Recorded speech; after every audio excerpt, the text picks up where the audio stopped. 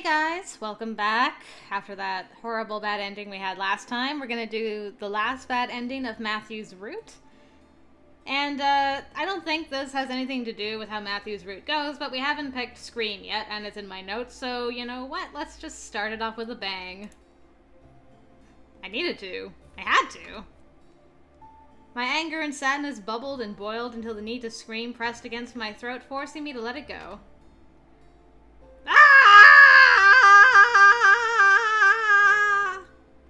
How was that? As my scream escaped me, the other beings in the room jumped back and covered their ears. My scream wasn't weak. It was loud and bounced around the room in an endless echo. I didn't care if my throat would hurt. I didn't care that I also felt the pain of my shriek. I just needed to scream and let out my sadness.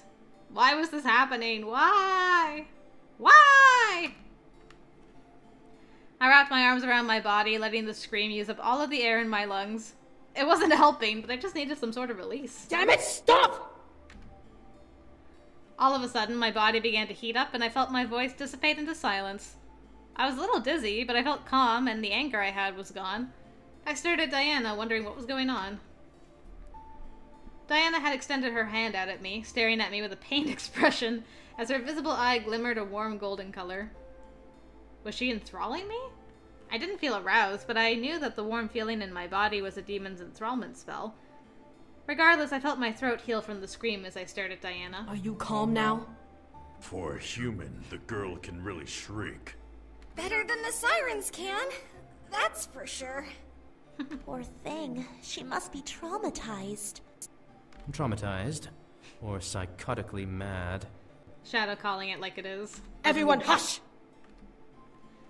Silent engulfed the room as Diana looked at the four beings behind her.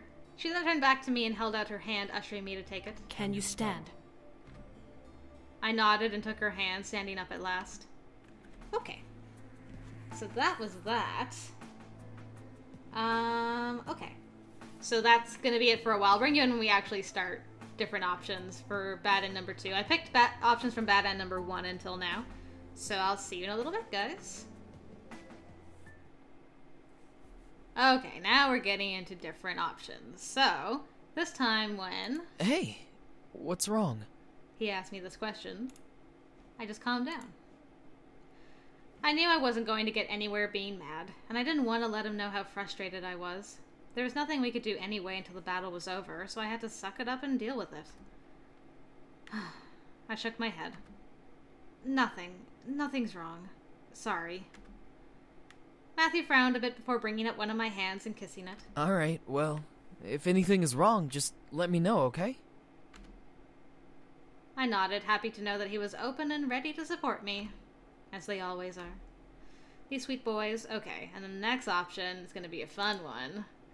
Nightmare time. And instead of promising not to run, we ask him to make us his queen. See how he responds to that. Make me your queen. This was crazy. He had me as a prisoner, a slave to his whim. However, he seemed to care enough about me to kill someone for hurting me. It was worth a shot. Matthew, however, let out almost a bark of a laugh. Me, king of the demon world, marry a human?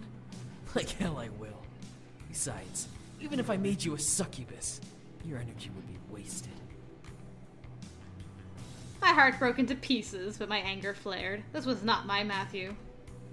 I gripped to the bars and snarled through them at my captor, imagining the man in front of me as a stranger and not as the man I loved.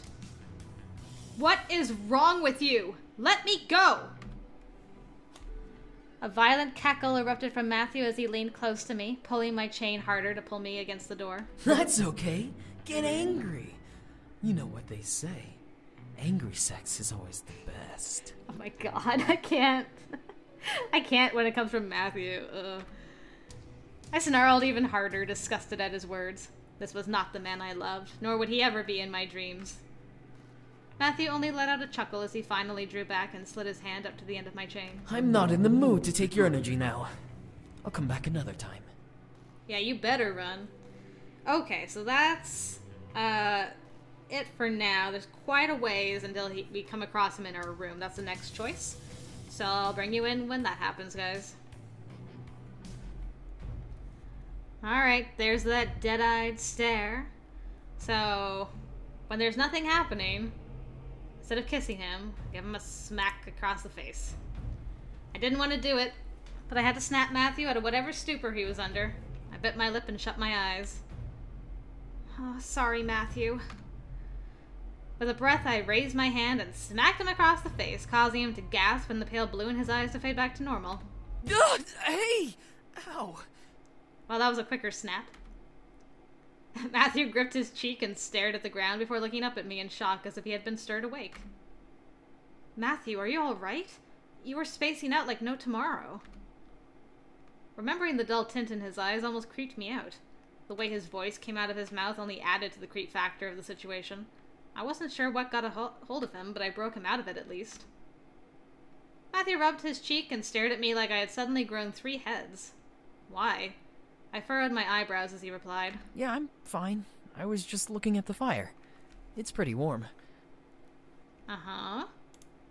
Alright. So this time, we don't insist on going to his brother's. We just say, okay. Matthew seemed adamant. I swallowed my nerves and nodded slowly, taking in a breath and letting out a sigh. Matthew leaned forward and kissed my forehead, thankful that I was willing to trust him. However, trust wasn't the issue. I trusted Matthew very much. Alright, and then, let's see. Skip, skip, skip. Okay, we're gonna stay out of it again. And this time we don't comfort him. We don't say anything. As much as I wanted to comfort him, he mildly deserved the warning. He had threatened Diana's life because he was simply surprised. He already had enough problems. He didn't need to make any more. Matthew let out a sigh, slumping his shoulders before shaking his head. Alright, let's just eat and go. Okay. And this should just be, yeah, stuff with Incubi and their wives. So we'll skip all those cute things again.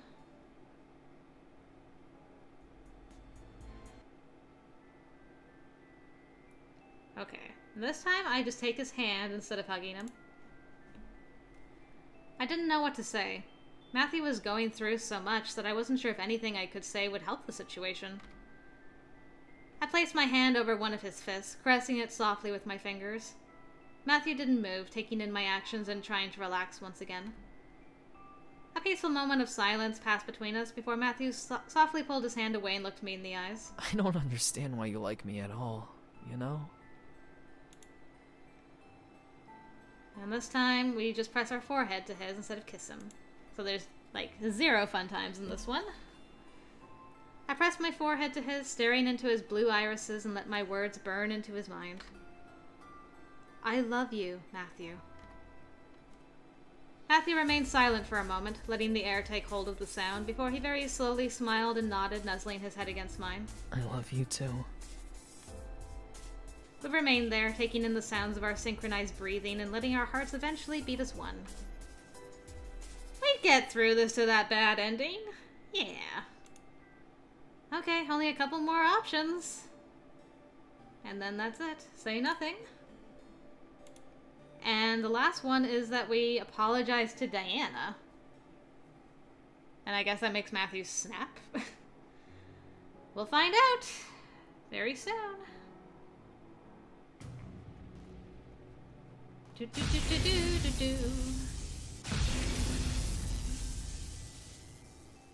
Apologize. Alright, let's see where this goes. Oh, so I go in there. He probably kills me in the barrier. Oh no, this is gonna be bad. Still, I believed in him. I slowly stood up and walked over, opening my arms for him. Matthew, I love you, and I'm here for you. Please, break through this and come back to me. Slowly, Matthew walked forward, slowly reaching out his hands for me. I could see the desperation in his eyes as he tried to listen. Yes, that was it! I walked forward and held his hands before feeling them slide up to my cheeks, warming my face with his palms. You. Oh no. For a moment, a glimmer of his blue eyes filled my heart with joy. The next, a shiver of sudden dread ran out my spine. You are so pathetic. Oh dear, there was a hiccup there. I didn't get a chance to do anything before his hands gripped my head and twisted it back, snapping my neck and killing me. No! Never trust a monster.